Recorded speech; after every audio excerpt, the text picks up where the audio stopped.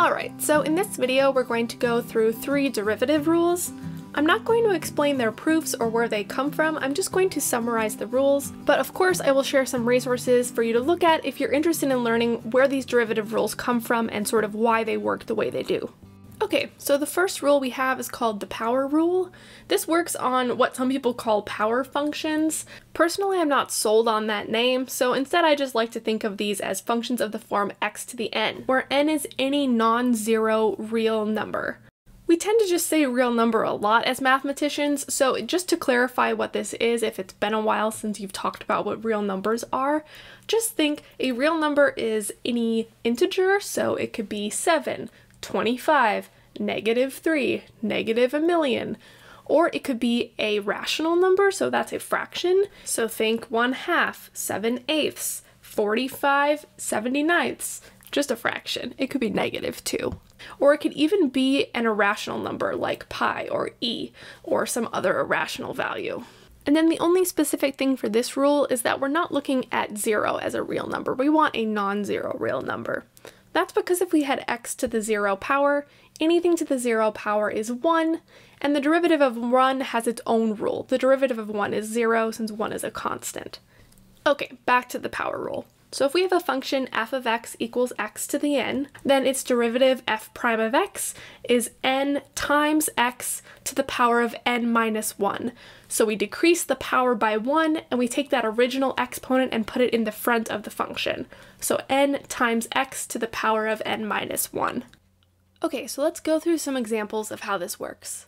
Let's say we want to take the derivative of x squared. The 2 comes in front, that's the exponent, and we decrease the exponent by 1. So I have 2 times x to the 2 minus 1. That's 2 times x to the first power. Anything to the first power is just itself, so I have 2x is the derivative of x squared. Alright, let's try this again, this time with x cubed. So the 3 comes in front, we decrease 3 by 1, so I have 3 times x to the 3 minus 1. 3 minus 1 is 2, so I'm left with 3x squared as my derivative. Okay, so this should also work with the derivative of x. So x is actually just x to the first power, we just don't always write that 1. So the 1 comes down front and I decrease the exponent by 1. Then I'm left with x to the 0. Anything to the 0 power is 1, so the derivative of x is 1. Okay, let's do 2 more examples before we move on. So let's say this time I want to take the derivative of x to the -1 power. So we follow the same process, -1 comes in front, then we decrease the power by 1, so I have -1 minus 1. That leaves me with -x to the -2 power, and we'll leave it right there for right now. Then the last example I want to show you for the power rule is let's take the derivative of x to the 1/2 power. So the 1/2 comes down in front, then we decrease the power by 1. So we have 1/2 minus 1 in the exponent, and that leaves us with 1/2 x to the -1/2 power. So anytime we have x to some power and we're taking its derivative, we just follow this same process. Alright, so our second derivative rule is called the constant multiple rule. So this works if we're trying to take the derivative of a function that is multiplied by a constant. So I'm going to write this out in words first and then we'll look at what the math looks like. So the way we say this is that the derivative of a constant multiplied by a function is just the constant multiplied by the derivative of the function. So for me, this means that the constant doesn't really affect how we compute the derivative. We still use the same process of whatever we're going to do to find the derivative. We just have this constant that gets multiplied by it. Alright, so let's use c as our constant, and let's say we're trying to take the derivative of c times some function f of x. When we do this, we can just factor out the c and then multiply it by the derivative of the function. So the c value, that constant, can come outside and we can just focus on taking the derivative of the function itself. Another way to think of this is just the constant doesn't have any variables in it. It isn't related to x in any way. So the constant can sort of sit outside of the derivative while we work on the part with the variables, and then we can multiply the constant back through at the end. So instead of keeping all of these words, I'm just going to abbreviate this using the mathematical statement, and let's do the same for the power rule. So we say that the derivative with respect to x of x to the n is n times x to the power of n minus 1. Awesome. So before we move on to the final rule, let's do some examples with the constant multiple rule, and this will build on our power rule as well. So first, let's say we're trying to take the derivative of 5x squared.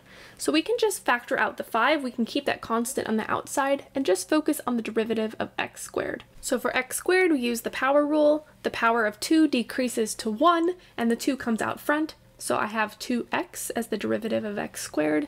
Then I have 5 times that 2x, which is 10x. Altogether, this means that the derivative of 5x squared is 10x. Let's try another one. So here, let's take the derivative of 1/3 x to the -3rd power. So we can factor out that 1/3, that's our constant, and then we can just focus on the derivative of x to the -3. So the derivative of x to the -3, that -3 comes in front, and the exponent decreases by 1.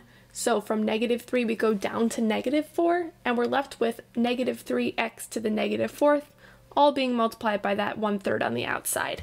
Now we're just left to simplify. 1/3 times -3 is just -1, and then we have x to the -4th left. So altogether, the derivative of 1/3 x to the -3 is -x to the -4th.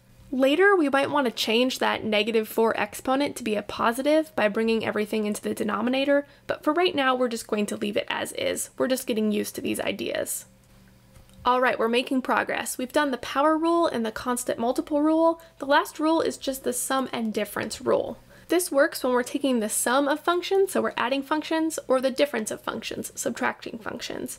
So to write it in words, the derivative of a sum or difference of functions is just the sum or difference of their derivatives. This rule just works how you'd hope it would. It just means if you have two things added together, you can take their derivatives separately and then just add them at the end. So how we write this is that the derivative of f of x plus g of x is just the derivative of f plus the derivative of g. And this could work similarly for subtraction or for a difference, so we can just put those subtraction signs in. The derivative of f minus g is just the derivative of f minus the derivative of g. Okay, so we have our 3 derivative rules, and we're going to put them all together and do one example. Okay, so let's suppose we want to take the derivative of 7x to the 4th plus 3x squared minus 8. So using the sum and difference rule, we're going to break this up into 3 separate derivatives. So I'm going to take the derivative of 7x to the 4th, I'll add that to the derivative of 3x squared, and I'll subtract the derivative of 8. So now I'm going to use the power rule and the constant multiple rule to find these derivatives. So for the first term, the 4 comes in front and we decrease the power by 1. Then we bring the 2 in front and we decrease the power by 1 on the second term. And for the last term, the derivative of 8 is a constant, so its derivative is just 0. Remember, you can think of a horizontal line as something like 8, and that has a slope of 0.